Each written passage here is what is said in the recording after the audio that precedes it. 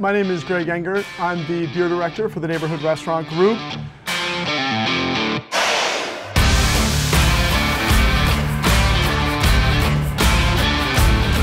We are simply dedicated to the art of serving, celebrating, and experiencing craft beer. So we've been committed to beer and food pairing since the beginning. We found it is a great way to expand the experience and enjoyment of craft beer. We believe that beer should be considered on the same level.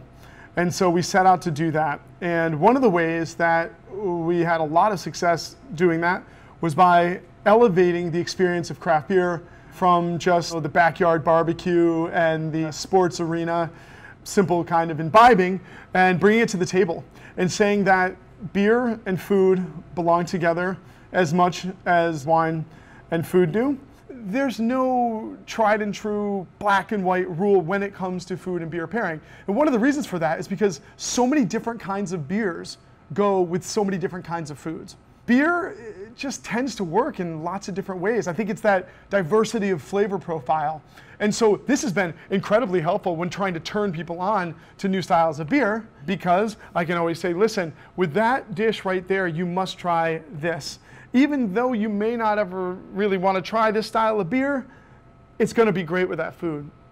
I was inspired by the narratives behind the beers, but also the narratives behind the food. And that's what really kind of got me into beer to begin with, is that I wasn't just drinking something that existed in a vacuum or was the product of some kind of faceless global money-making machine, but rather something that had been made by specific people in a specific place for specific reasons. Flavor-forward reasons, historic reasons, reasons that they poured their heart and soul into making that particular flavor at that particular time. And that's what made me fall in love with it.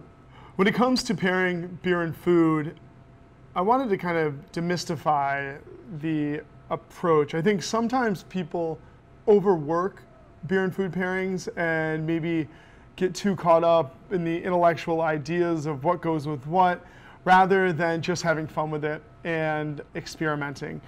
I believe that there isn't one perfect beer pairing out there for each dish or each food. I really think there's a lot of different and equally interesting and delicious interactions to be had from disparate styles of beer with particular dishes. It's a pretty forgiving practice, frankly, and one that should be fun, experimental, and less rigid.